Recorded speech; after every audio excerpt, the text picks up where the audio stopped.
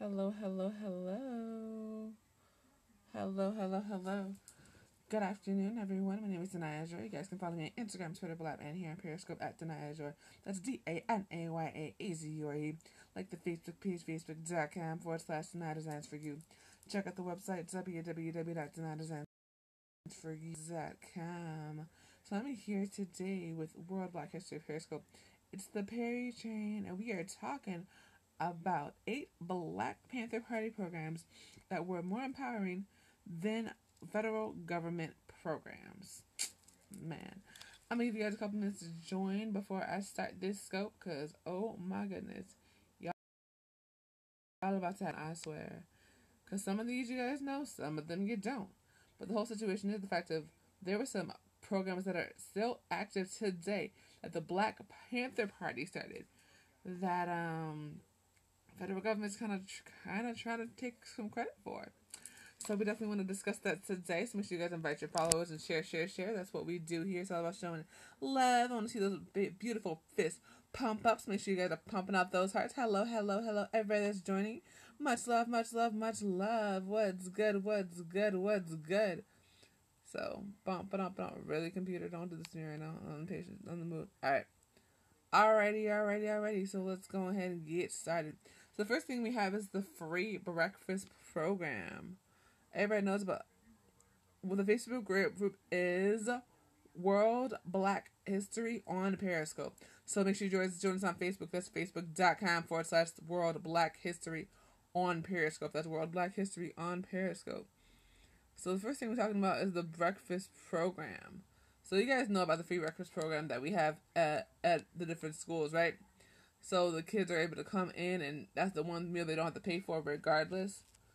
And so that's the one thing that the Black Panthers started. That's actually still active to this day. The misconception about the Black Panthers is that they were anti-police and that they were a hate group, all that kind of stuff.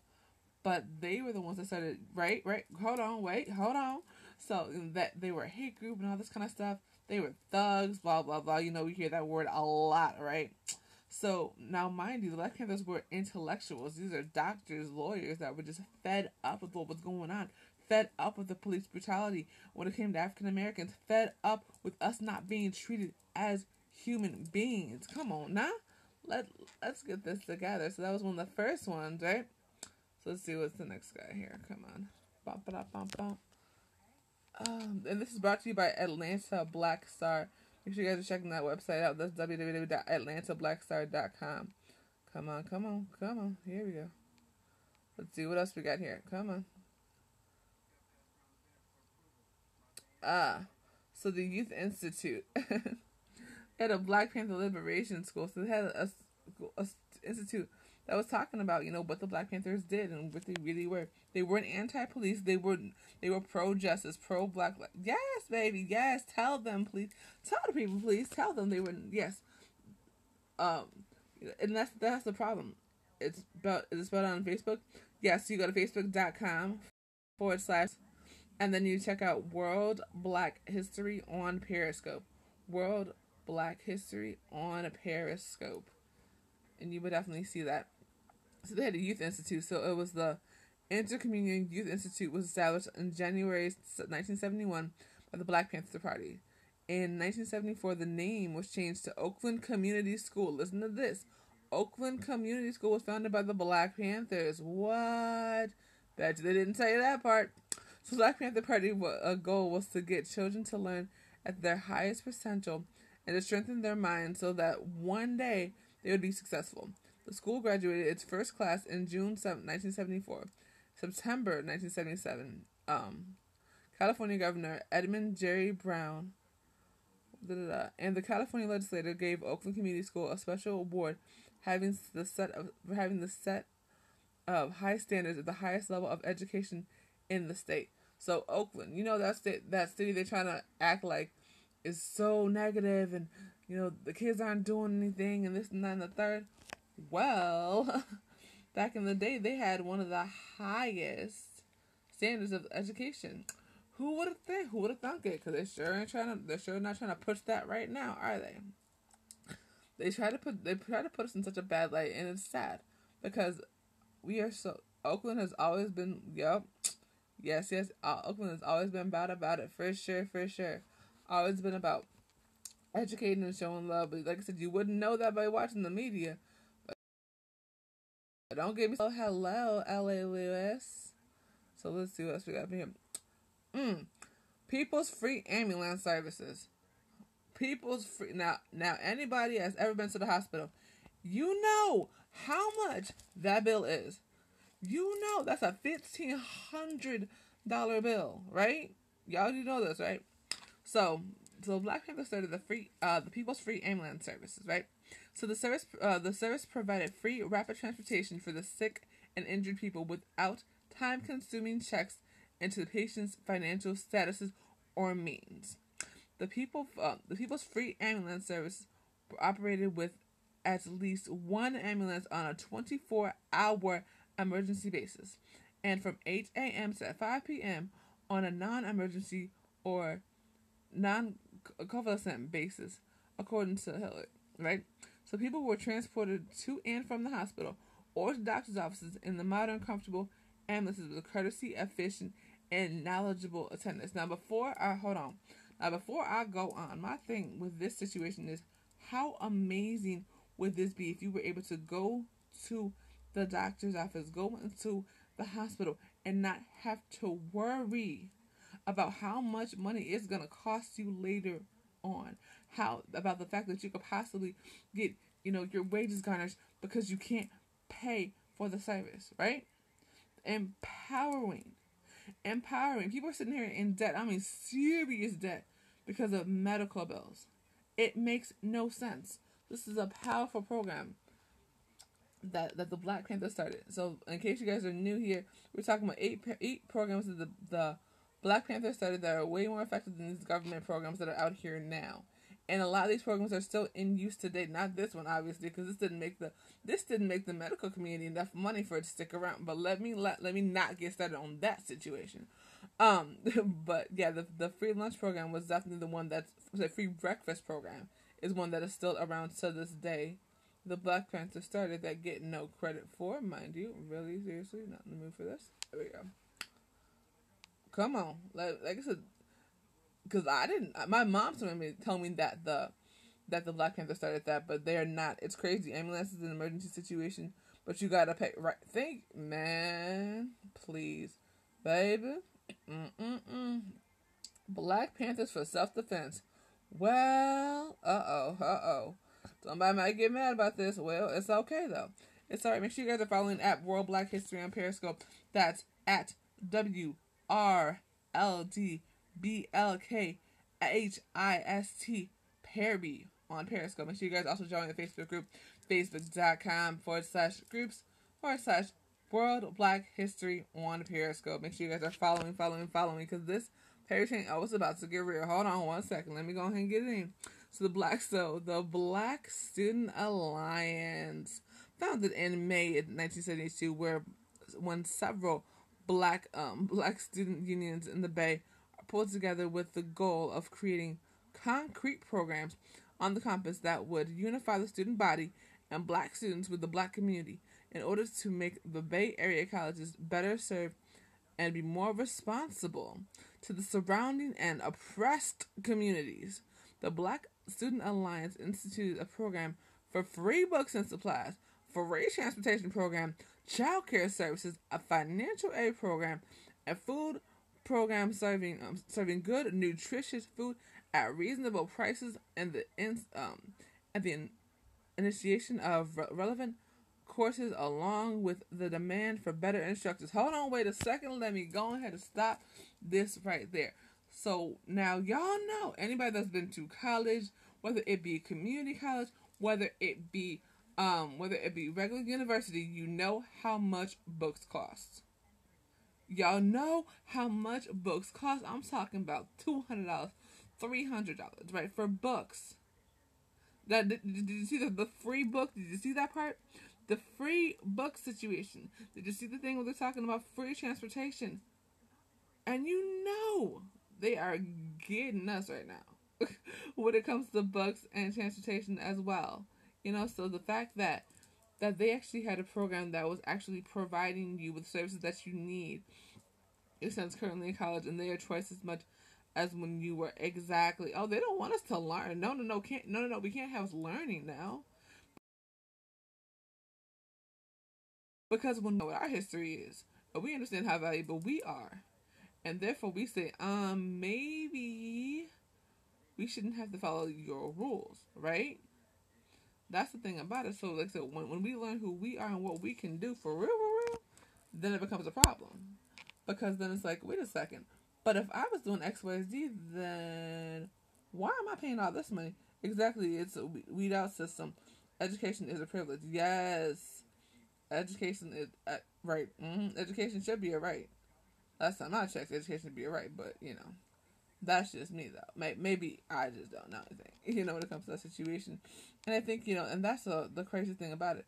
So, is this about right? It should be, yeah, because it's a basic human right.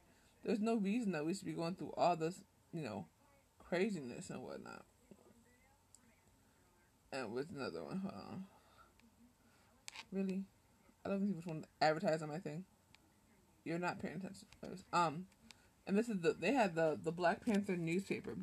So the paper was the official organ of the Black Panther Party.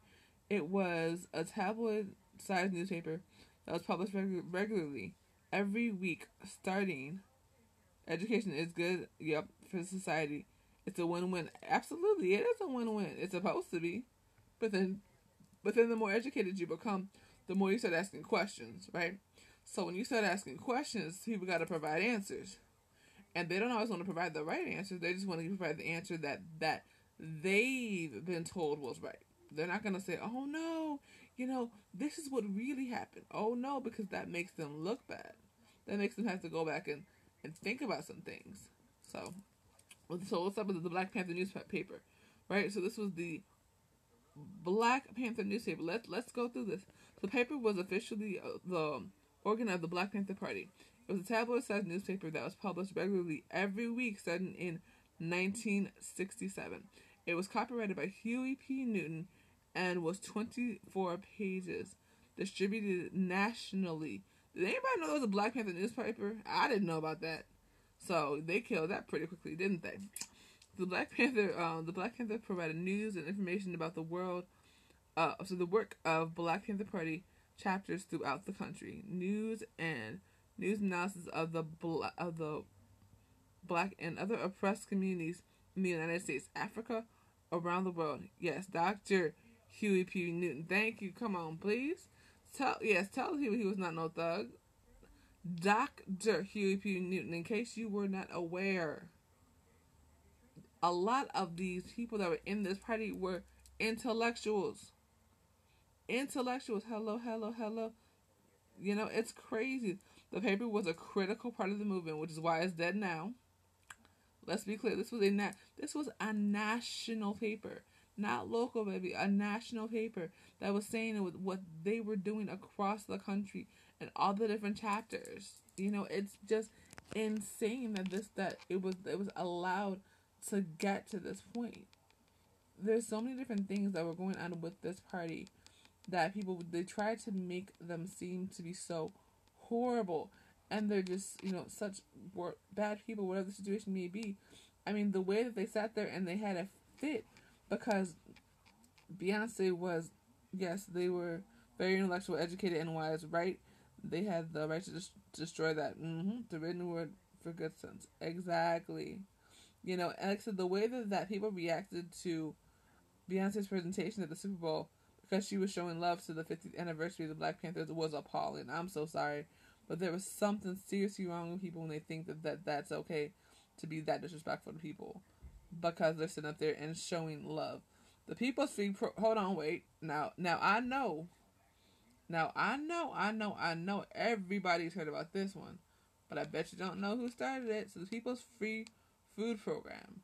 So there's all these different food programs that we have out here for different charities and whatnot. Guess who started that? Bam. Black Panthers. Hold on, let me go ahead and pop this back real quick so y'all can go ahead and see the picture. So you can go ahead and spread something. Run tell this, right? So the People's Free Food Program. So all this, oh girl, yeah, you already knew. As soon as I saw it, I was like, wait, let me not just go through it, but actually show people what the real deal is, right? So it says this program provided free food to Black and other oppressed people.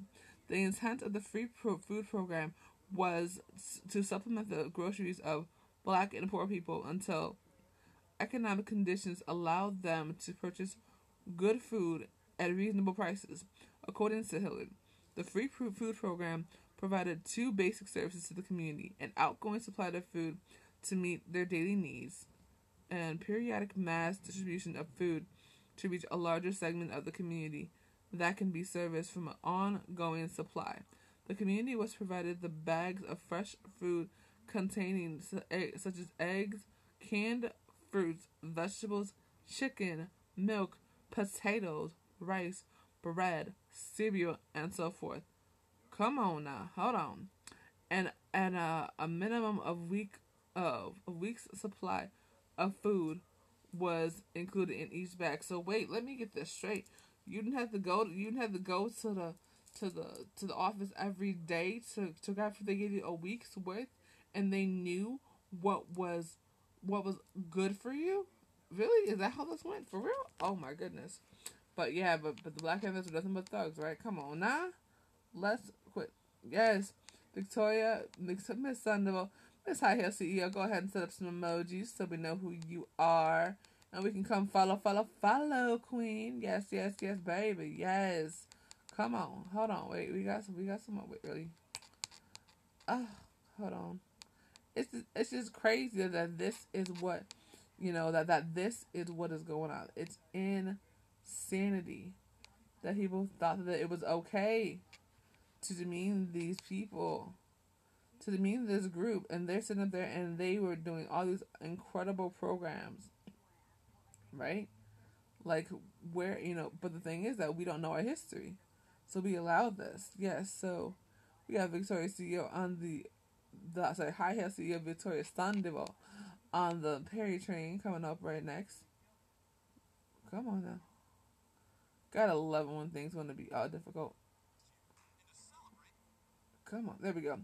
So, seniors against a fearful environment. Ooh, hold on. It says seniors against a fearful environment called the SAFE Foundation. I'm sure y'all heard about this, right? The SAFE Foundation. So SAFE is a nonprofit corporation that was started by the Black Panther Party at a request of a group of senior citizens for the purpose of preventing muggings and attacks upon the elderly, particularly when they got out of to cash their Social Security checks or pension checks. Prior to approaching the Black Panther Party, the seniors had gone to Oakland Police Department to request protection. There, the seniors were told that they should walk close to the curb in the future. So, walk close to the curb. Really? Y'all wrong as I'll get out. According to the Black Panther report by David Hillard, who serves as the Panther's chief of staff, the program offered transportation and escort services. Yeah, right? Walk close to the curb. Now we're going to protect you, but go ahead and walk close to the curb. You'll be fine. Don't worry about it. You'll be good. Anywho, the program offered free transportation and escort services to the residents of the Satellite Seniors Home, a residential complex for the elderly in Oakland, California. So Oakland was doing some amazing stuff when it came to the Black Panther Party, when no one would even know that because they were giving Oakland such a bad reputation. That's why when you see all these powerful movements coming out of Oakland, that's because they've been doing it for a minute. Oh yeah, I got 1 minute left, and then we got Victoria Sandoval going in and doing her thing. Yes, for sure. So this is one more. Yes, I got one more for you. Okay, so Victoria Sandoval, High Heel CEO, is going ahead and go set up. So she'll be up in a minute, and we got one more of these guys, and then we can get on out of here and get on over to Miss High Heel CEO doing her thing. Yes. Oh, hold on. Wait. We got the Body and Soul of the Black Panther Party, the fight against discrimination. So, health clinics. Yeah, we all know about health clinics, right? So, the clinics were called People's Free Medical Centers, PFMC, and eventually were established in 13 cities across the country, from Cleveland to New Haven, Connecticut, Winston-Salem, North Carolina to Los Angeles, women, according to the sociologist Alondra Nelson, were the backbone of the effort. Not not surprisingly, considering that approximately 60% of Black Panther parties were female. 60% of the Black Panther Party's members were female. Didn't know that. Actually, I just learned about that recently. Yes, majority female. So this whole situation of, oh, they're thugs, oh, they're this, oh, they're that. Yeah, it's a lie.